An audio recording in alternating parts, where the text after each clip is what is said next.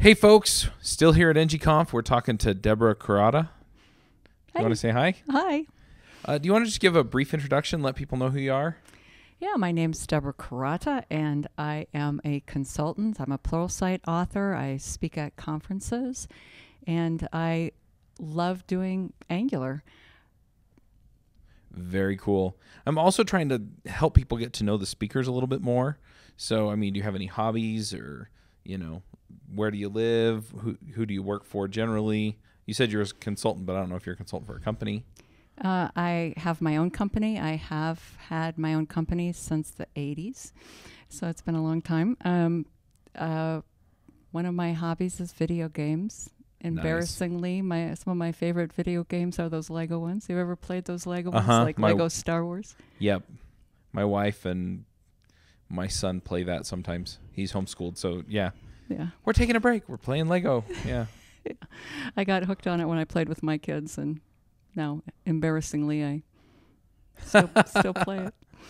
Nice. And I think you said when you came in that you'd been hiking? Yes. My husband and I came up early and went to Moab and went sweet. to Arches National Park. And we walked 10 miles yesterday and 9 miles the day before. Nice. Hiking on rocks and dirt, and it was great fun. So you're in great shape, so you're not sore at all today, right? Oh, my shins hurt like crazy. Yeah. Incidentally, the kind of the iconic arch that everybody sees for Utah is Delicate Arch. Did you go out and see that? We did, and I think that's why my legs hurt, because I think it's from the downhill going down on large quantities of rocks. I think I got shin splints from the downward trek. Yep, it's that hard makes on sense. Your legs. It is. It was easier going up, I think, than going down. Yeah, when I was a kid, my dad ran the St. George Marathon, which is southern Utah as well. And he spent a whole bunch of time practicing going uphill because he knew that there were hills. And he just figured the downhill would be fine, and it killed him going back down the hills. So, yeah. You don't think about it, but, yeah, you're constantly bracing yourself going down. So, yep. Well, cool. So your talk is going to be N things you didn't know about the router? That's correct. And, so what don't we know about the router? Well, I'm not going to tell you all my things. I'm just kidding. There are lots of features that the router has that if you're just using the router for your basic routing, you might not have stumbled upon. Right. And so we're going to cover some of those, like how do you deal with some cases when you want a menu on your screen and other cases you don't. How do you set up the router so that you can do stuff like that? How do you do lazy loading? So we're going to include that. How do you use guards, especially to protect not only access to a route, but also protecting leaving a route, like after an edit, helping the user not accidentally lose all their changes by navigating away accidentally. So we're going to be talking about that and a whole bunch of other things. I named it N things because of my list of things. I don't know how many any one particular person might not know. So hopefully everyone will have at least one thing that they didn't know about the router. And so it was kind of a fun talk. I do a similar talk that's an hour and 15. So I had to cut out a lot to get it into 20. I was going to say. Yeah. So so there are some things, of course, that I won't be able to cover, but I picked the gems. Right. Yeah, even the things that you said are going to be in your talk, I'm sitting there going, you're going to do all that in 20 minutes? Yeah. It's kind of fast paced, but I've rehearsed it numerous times, and it fits into like 20 minutes and 30 seconds or something like that. So, yeah, it reminds me a little bit of a talk that a friend of mine gave at some of the Ruby conferences, and it was 10 things you didn't know Rails or Ruby could do. And he'd get through like 105 things in 30 minutes, right? Wow. And it's just, moving right along through it. So, yeah. Yeah, in 20 minutes, you don't have time to really stop and do a demo, so that cuts out a huge amount of time, which is one of the things I can do in the hour and 15 version. So that kind of helps you. Plus, I think it keeps the pace and energy of the audience up to kind of go through things clearly but well pacedly. Is that a word? well I guess, paced. yeah. So that we can, hit the high points and walk away with learning something, which is part of the reason people come to this, is to go back home with some additional ideas, some additional thoughts of how they could approach a problem and that kind of thing. Yeah, that makes sense. Go ahead. I was just going to say the biggest one that I had to cut out that I was sad about is I show how to do tabbing, like tabbed edit pages or tabbed view pages with the router. And that didn't fit into 20 minutes. So that's the saddest one that had to go. I held on to it as long as I could, but it had to go. Friends. We're all sad. Yeah. Ooh. Do you have any just tips for that kind of a thing that you could throw in here? Or? Well, it all has to do with hierarchical router outlets. Okay. And I do cover those in the menu part, so it's kind of an extension of that, which is why I felt it okay to leave, because you can just kind of extend what we talk about with the how to have some pages with menus and some without. Okay, friends, never mind, not so sad. You just have an exercise to do after you watch your talk tomorrow. That's right. Additional work left for the learner. That's right. There you go. Your talk is tomorrow, or not tomorrow, Thursday at 11 a.m. Yes. Be there. Yeah, it's Tuesday now. I'm trying to get these up before the conference because I know there are a lot of people that are going to watch the live stream. There are a lot of people who are going to be here at the conference. And so, then they can kind of get a highlight and they can say, hey, we're going to, I'm going to go watch or listen. Yeah. Anything that people should be doing to prepare for the talk?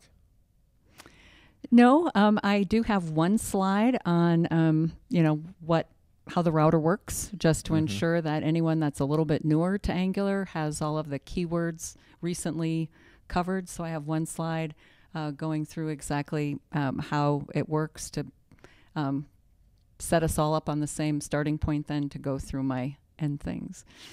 That makes sense. Yeah. I don't like to leave anybody out. So. Yeah, absolutely. I just I have one item of business I need to take care of. Kendo UI sponsored the interviews for this. If you're looking for visual elements you can put in, I think my favorite one of theirs is the table data thing that they have where you can sort, and it's kind of like the data tables UI, but it looks nicer, it's cleaner. So if you're looking for visual elements, graphs, anything like that, Kendo UI does all that stuff. So go check them out at kendoui.com. Now, one thing that I'm kind of curious about is, what are you working on these days then? I mean, your Pluralsight courses, you've got your consulting. Yeah, are you doing anything just new or interesting? Or I am currently just beginning an NGRX course for Pluralsight. Oh, nice. I am very excited. I'm doing it with Duncan Hunter, and it is going to be the getting started. So it will be paced such that hopefully someone with just a very introductory knowledge of Angular can come up to speed quickly on how to use NGRX. It covers the benefits of NGRX and exactly how to do it, but in a more getting started pace. Right. I know there's quite a few NGRX talks here, but it's not a getting started pace in 20 minutes. So, so hopefully if NGRX gets you excited after coming to the conference and hearing all the cool things you can do, but the talks were a little too quick, hopefully Duncan's and my course will be out in a month or so, and we'll be able to help. Yeah, it's funny you talk about NGRX, but I've interviewed Dan Abramoff, who created the Redux pattern, which is what NGRX uses. Right. I've also had we've had Mike Ryan on the show. We've had Jesse Sanders talked a whole bunch about it. John Papa and Ward Bell are doing a bunch of stuff with NGRX. And, you start looking at how the Redux pattern works conceptually. And I remember thinking the first time I had talked through it with somebody, I'm like, oh, I get it. It's just this and this and this. And then I went and tried to do it, and I was like, oh my gosh. So that'll be really, really nice. Yeah. Do you know when that's going to be out? We don't. We met all day today to kind of scope stuff up, work on the first module. We have all the code roughed out, not perfected. So we haven't finished our scripting or our PowerPoints yet. We haven't started recording. Right. So I would think a month and a half, maybe longer, depending upon how much other work both of us have come up. Google I/O is coming up, so that's going to take a whole week, so we got to add that on. So probably realistically, it's sounding more like 2 months by the time we get it all finished, but hopefully it'll be soon. Right. Are you a Google developer expert? On the jacket. Nice. I'm wearing the Google developer expert jacket. Very nice. So you will be at Google I/O then? It's going to be my first time. It's the first time I've been able to score a ticket, so I'm so excited. Is that easier to score a ticket if you're a GDE?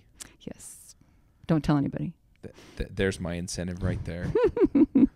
I've been trying to get in for years, and yeah, it's really hard. I even have friends that are like, I might be able to help you, and that hasn't worked. So, yeah, well, I'll have to try and get in that route. Yeah, that worked. So what do you do as a Google developer expert? I primarily, even though I'm considered a web development GDE, I'm really focused more on Angular. So I do whatever I can to help answer questions that people have about Angular, support the Angular team in any way that I can. I live in the San Francisco Bay Area, so I'm there where the Angular team is. So I come to all of the meetups and provide any assistance that we can with assisting with those. So it's mostly those kinds of things, really providing support, doing a whole lot of Angular talks everywhere. I speak at a lot of Microsoft conferences on Angular, so helping the .NET developers move into Angular. I do very focused talks for .NET developers, so using comparisons between .NET and Angular. So in .NET it's this, and Angular it's that. And I think that sometimes helps people coming from that space recognize that the Angular code is just like C# code with just a few little tweaks. Everything's a class. That's how .NET is. So that makes it really easy to... not easy. It makes it... Folks, so easy. It's so easy. No, but it does give you a framework, a mental framework to move between one and the other. Awesome. So what conference are you speaking at coming up? My next one's VS Live in Austin, Texas. That should be really fun. Then is Google I/O. Then there's another VS Live in Chicago and in Boston and in Seattle at the Microsoft campus, actually in Bellevue. Those are the ones that immediately come to mind that I'm doing very soon. There you go. All right. Well, if people want to follow you on Twitter or see what you're working on these days, maybe on GitHub, or if you have a blog or things like that, where is all that stuff? My Twitter is at Deborah Kurata. I got my full name. And my GitHub is just Deborah K. I didn't even have to spell out my whole last name. It was easy. There you go. Yes. You only have to do half the work, right? Yeah, that's right. Yeah. So, yeah, I've got quite a few GitHub repos that demonstrate all sorts of things. Like I have a repo that goes with this talk. So if you want to actually see in code all the things that we're talking about, it's called Movie Hunters-Routing. Nice. And so you can go to that repo in my GitHub, and it will have all the code for the talk that I'm giving. I'll also have that on my slides for my talk, so you'll see it there in case you can't find it. All right, cool. Well, folks, again, Thursday, 11 a.m.